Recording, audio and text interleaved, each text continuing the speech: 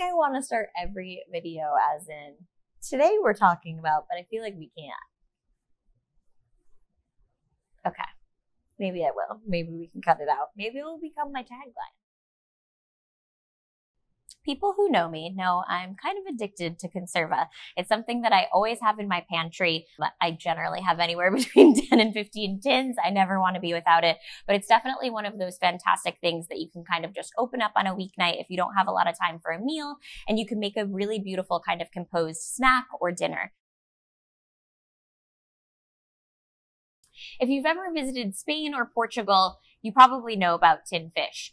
It's a tradition in these regions because some of the best and kind of freshest seafood comes from Portugal and from Spain. In Lisbon especially, it's definitely a community built on fishing with all of these beautiful really various forms of seafood that fishermen are going out and catching that day, serving in markets there. And they figured out a way to be able to kind of preserve the freshness in these fish by canning them. And that way you're able to transport them, have them during the off season. And for me, it's kind of one of the freshest ways to get fish, especially in an inland area, because a lot of times the fishermen are going out fishing for, mussels or for mackerel that day, and they're bringing them back, bringing them directly to the canneries and canning them that day or the next day.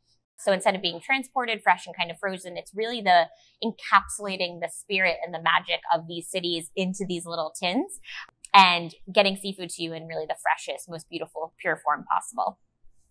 Tin fish, I think, can be a little bit intimidating. I know the first time I was ever kind of presented with a tin of fish, I really was only used to growing up eating maybe just tuna. So seeing kind of things like little octopus or pulpo in a tin was maybe a little bit kind of scary or intimidating at first. But it was through experiences like composing these beautiful little tins of fish into toasts, into more kind of composed dishes, is where I really started to fall in love with Conserva. So we're definitely pretty obsessed with Conserva here at Dedalus. We have an epic spread of Conserva that we've curated primarily from Portugal and from Spain. And for me, there's kind of three main components to Conserva that I like to add on. Certainly you can take, a big crusty piece of baguette and just kind of go into the tin. But I always think that having three elements really helps to elevate these tin fish super quickly. So I like to have a little bit of acid. So that can be in the form of lemon. It can be kind of a pickle or a brine. So in the case of these mussels, we have an escabeche, which is this kind of pickly, briny, vinegary liquid that it sits in and it kind of marinades in. Or it could be kind of a little squeeze of lemon on your toast, some fat. So again, that can come in the form of olive oil that might be existing kind of in the tin. I like a really thick smear of aioli. This one has a lot of garlic in it, so it kind of helps to elevate those flavors. And then some sort of kind of like bright green quality that helps to, I think, kind of bring the tin fish a little bit back to life. So here I have a salsa verde. I love just a pile of fresh herbs.